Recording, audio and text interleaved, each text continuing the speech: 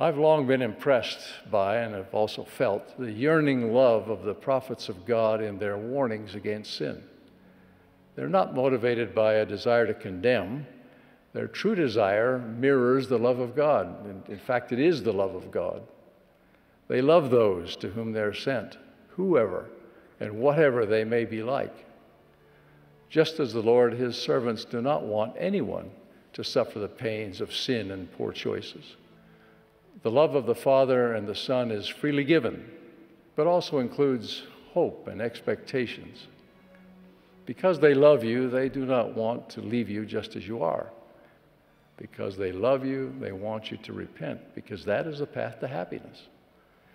Then they can more abundantly bless you as well as love you.